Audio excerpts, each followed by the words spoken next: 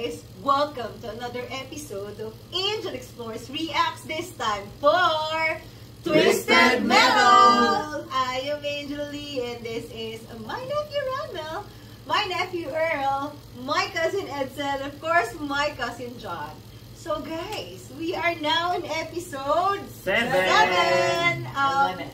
7-11. Just a little bit of recap on what happened in episode 6. We have the backstory of Quiet, finally, knowing what her story was. It was actually very, very tragic and very weird.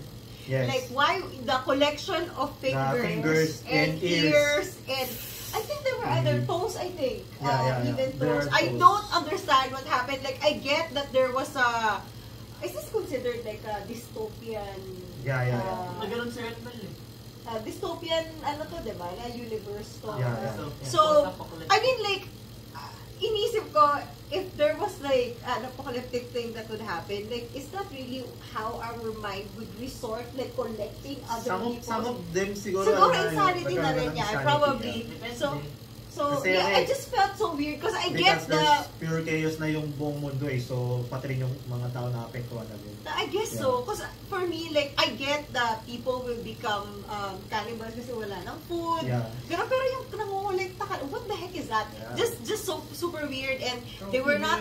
Diba? Parang diba? Ang weird na parang... signal of like, you have nice today. I guess so, yeah. That makes sense. That makes sense.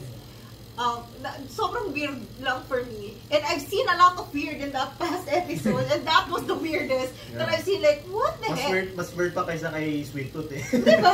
Because I get why he's like that because he's very territorial. Technically, in the whole series right now, he's my favorite character because he has a reason for whatever he's doing. Okay, fine. He's brutal, he's like this and that. But he has a psycho. Yeah, he's a psycho, pero he defends those he thinks that needs defending. So dinedefend niya lang rin yung territory niya, and then, basta, I think he's a well-rounded character, what I think of him. But the other ones, like, what's going on? So yeah, we had that, and then, pinakita rin yung relationship ni John at saka ni Quiet. So, like how it developed, para couple na sila ngayon, I guess. And then, they've decided by the end of it that they are gonna go together to New Chicago. To get something, kung ano man yun. We don't know what that package is. So, we haven't seen New San Francisco again after a while. So, we're very excited. What's gonna happen next for episode 7? What are we waiting for? Let's go! Hindi ako nasabihin good night. Tulog na agad.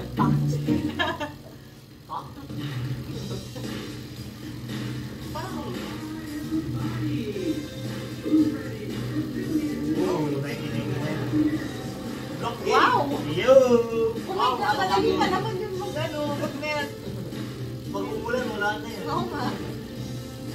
Si ano? Like, Noy. Kamukha niya yung artist na yun. They have a great reason. Everyone loves Billy. Well, he's Franciscan. Stop it. Your dad is so bad. Plus, he's on the road, Dad. Yeah, you should thank your lucky stars for that. Used to be living in a taxi cab if your his father didn't go to jail. Oh, no. Go take your work. Okay, family drama kasi na bago mo. Wait lang. Di ba yun yung ano? Yung kay... Si Sweet Tooth ba yan? Is that Sweet Tooth? It could probably be because... And then, di ba, mahilig siya yung mga... Yan. Harold!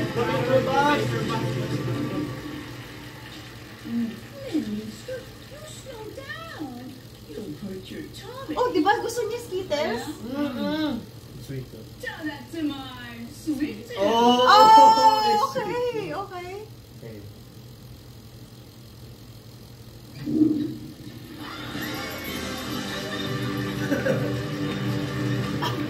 So Billy is the dog.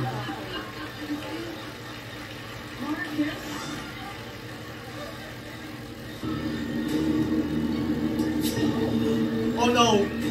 Oh no!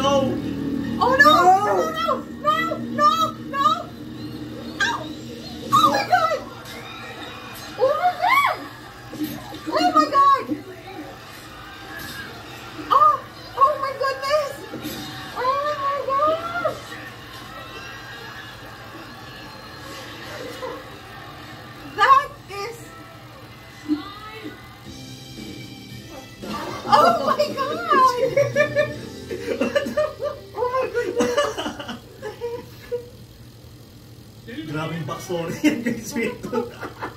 But understandable. Yeah. Have some milk. Hell no, you go. Oh. Yeesh.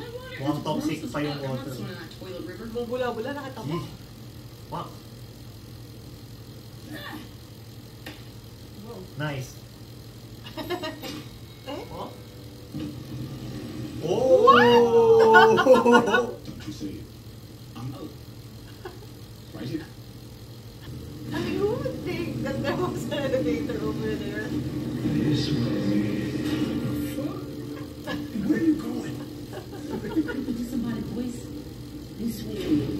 Come on, coward.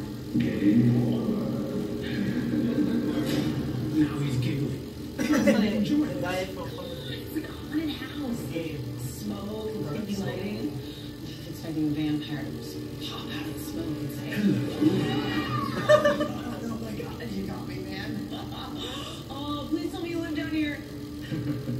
Oh no, I don't live down here. Twist! It's time for Then yourself. Why would I reveal my face? Are you Calypso? Yes, Calypso. What? I read that name everywhere. Believe in Calypso. Calypso is real. Are you him? That means yes. Secret compartment. Choice. Hey Calypso, I usually get a supply bump when picking up delivery. Parang fan na daw, no? Fan na sila dyan. May all your wishes come true.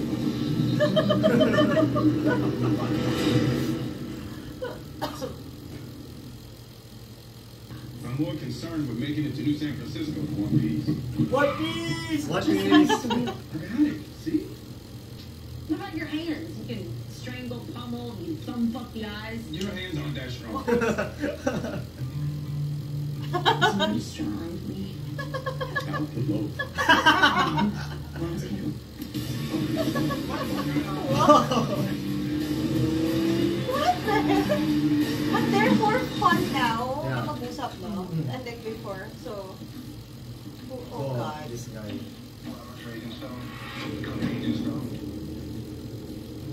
Parang siya yung main villain. Your here, no? son. What? This better be about the me and the milkman. What then? Fucking. This fucking. Kentucky Fried Chicken. Uh-oh. Kung ano yung lalaki sa ano eh, sa KFC. So, they're scared of Sweet Tooth as well. Yeah. That smiling face son of a bitch is going somewhere. Oh! S Brothers. Now, don't go asking for different drink flavors. You get what you get, and you don't get upset. No stand for you. You're with me. Come on. Sure. Hindi mo lang nakakain. You're in charge. Everything okay? Oh, sweet of you to ask. Look at my fan club. Closure. Oh. Oh. Oh, asylum. Parents was like, Steering wheel. Yeah. Evelyn leave a love mark? She likes to play rough. She's not a real girl, John. Not Not happy. house. Alright, well, let's divide and conquer. My thoughts exactly. I bless you, an honorary milkman. Do they pay? Hey! I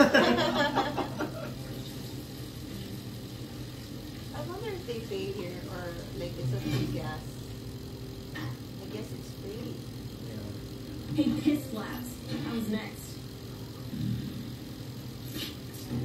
Bruh. si Dugayan. Oh! At least you gotta go off before treating them like shit. Oh, so cute. Ooh. Ramen. Oh my God. Ooh! Big punch. He's got nothing. Add a little hint. Oh my God. Di-reveal pa lahat na ginawa. Oh my God. Weapons weren't allowed. Oh. Oh my God. Oh no! Oh my God.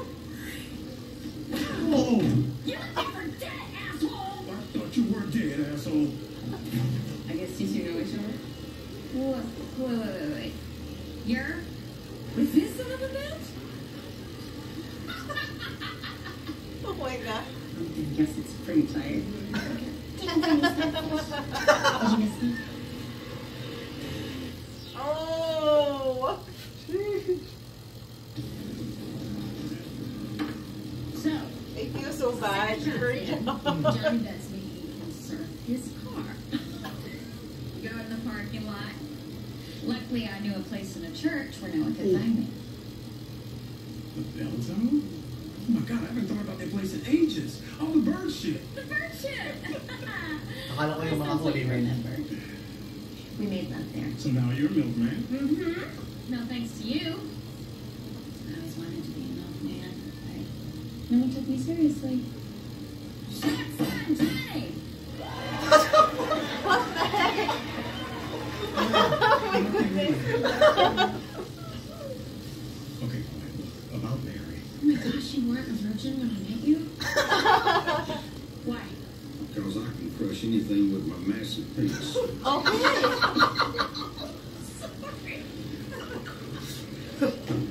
Oh my God. You have a shower here? Out back. Oh, and then finally up onto the black field after with my roommate. Oh my God. That guy was a psychopath. What did you do? He thought Chris Kirkpatrick was the best member of Insane. Oh. Nuts.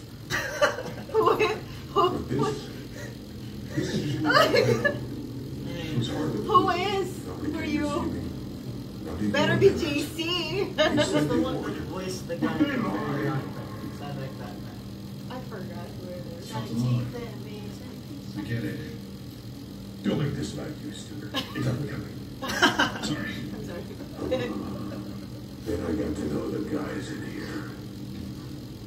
And guess what? Hold on to your butt crack. Oh no. We're going in. Home sweet home. Your co-star was a dog? Fuck Billy, that son of a bitch. Oh, sorry, Mommy. I didn't mean to swear. What the fuck? Stu, meet my mommy. Mommy, meet my Stu. I'm Wesley. That's right. I still won't call you Dad. You locked your parents in here. So when the world ended and the cell block opened up, I tracked them down and I left them in here to rot. Just like they left me. You got their attention now. I do. Special thing nga pala niya, no? Molly, Wesley, you were my parents. You were supposed to be my biggest fans. But you know what? I don't need you assholes because I have found my people. And those guys out there, they love me for me. I don't need you.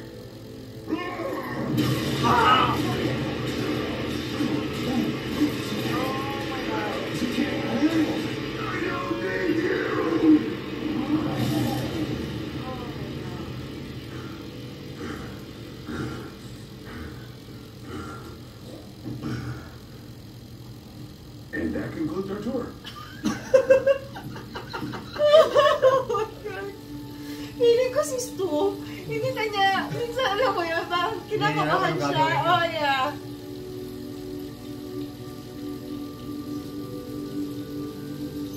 Grabe no, dito sa time na to, luxury yung shower. I'd kill for those areolas. So what's it like driving with Johnny? Is it like a long way to rather be behind you? And turns He over. sounds jealous. Time to go. What the fuck? Nagpatayan sila. Oh, why did you kill everybody? Oh my God. I don't think napakaroon nila.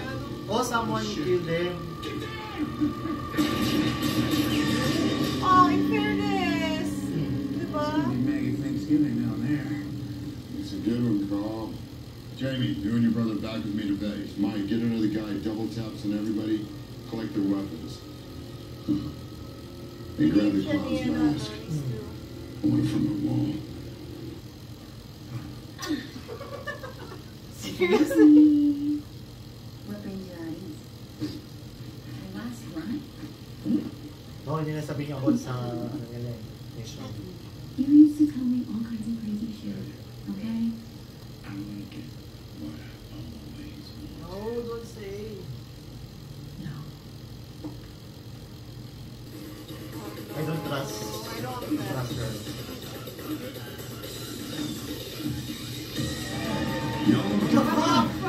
What the? Oh shit, it's real. Kaya pala gusto pala. I feel like my eyes are super traumatized. You smell like fresh forest, like That's candy. like a fucking horse. You're drunk. You're drunk. Slap! See this watermelon explode? Oh yeah. My God. Oh no! Oh no! Ah! You already told everybody? Yeah, about the vaccine. Yeah. Guess you're not the only one trying to get inside New San Francisco. I know it! You couldn't have waited 1 minute?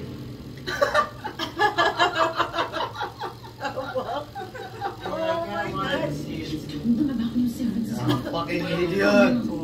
This is why we have rule number 2.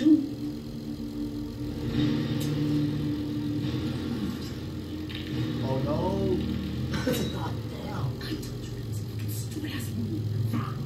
Okay, there's no need for violence. Don't tell me you haven't discussed amongst yourselves who's gonna do it.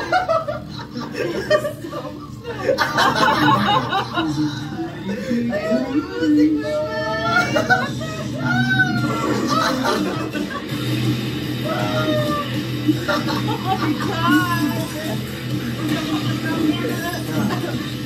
Oh no! Bar fight! Bar fight, baby! Oh my God. Oh! Oh!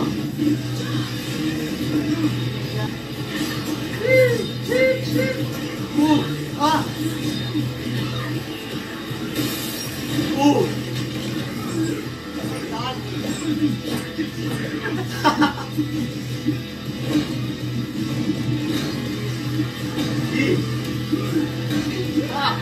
Oh my God. Oh my God. Oh my God. Oh my God. Oh my God. Uh-oh.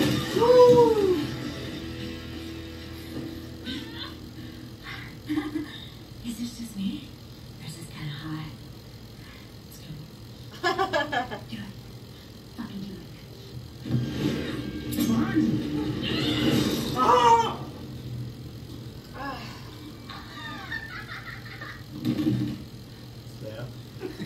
Slam!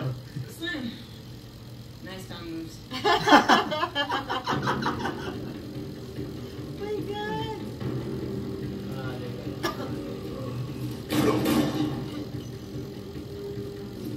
Natuwa ako na sinave siya niya, no? I'm so sorry. Oh my God. Yeah.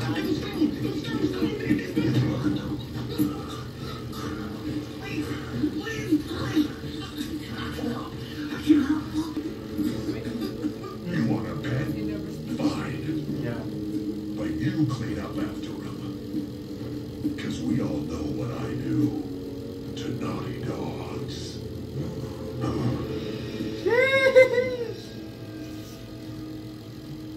Oh my God. Here. You try. Oh! Oh! Never pa siya nagalaw ng ibang mag-drive kay everyday. Yeah, pit viper.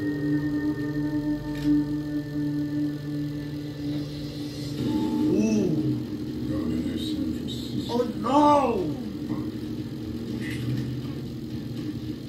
You guys ever shoot John a barrel? Teka lang si Fun part is actually shooting him. Jake Gyllenhaal. Pamukha niya, no? Same lang ano yung mukha. I love a good try.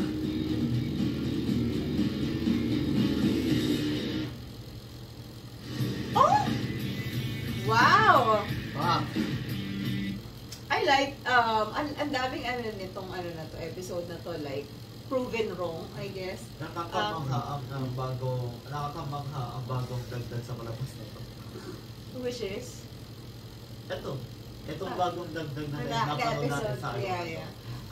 What I like about this is we get a storyline backstory for Sweet Tooth. Pero grabe yun, kasi you know what I expected? That he was gonna stab the old woman. And I felt like I wouldn't be surprised, but when he stabbed the dog, I was like, what the heck?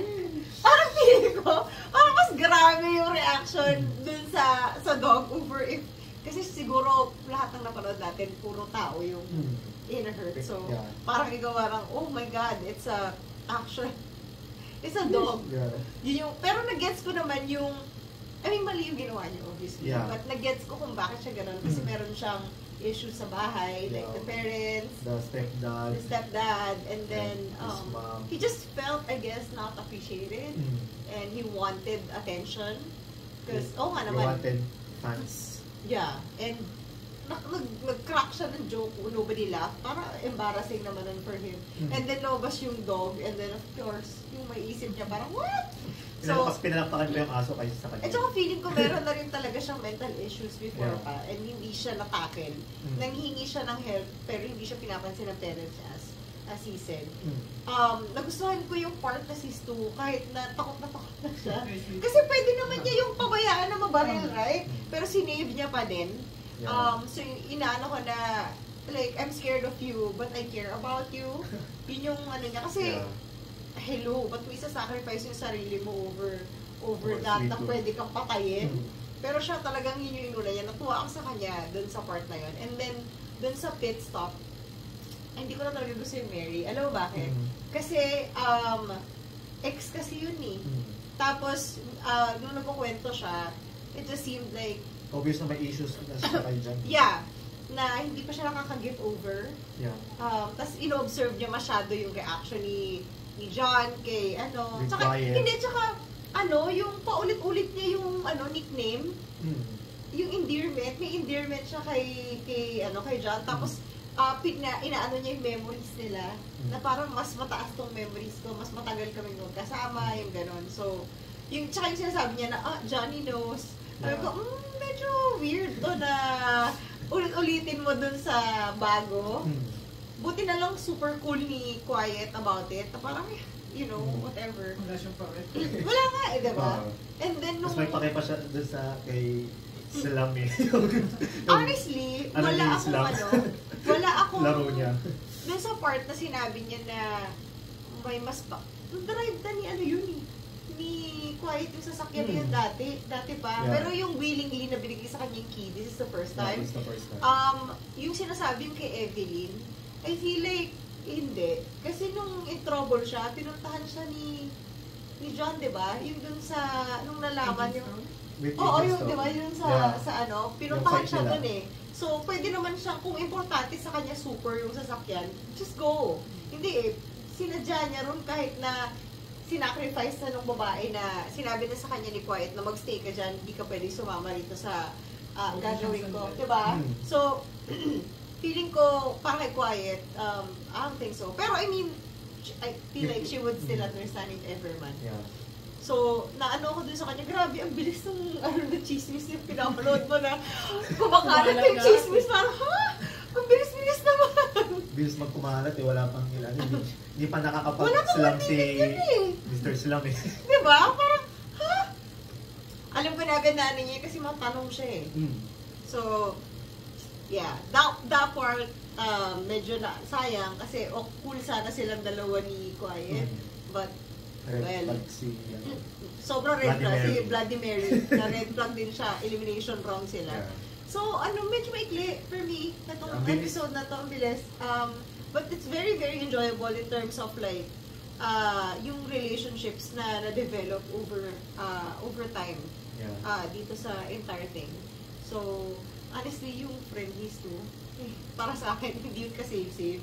Kasi feeling ko kung saan mas upper yung power, dun siya pupunta. So, may possibility na iwanan siya nung person na yun. So, we shall see. Very excited. There's gonna be 3 more episodes left. Twisted Metal. So yeah, guys, if you like this episode, please like and subscribe, and of course turn on your notifications so that you would know when our next video is gonna come out. We are gonna see you next week for Twisted Metal episode 8. So now we wish you a very, very good night.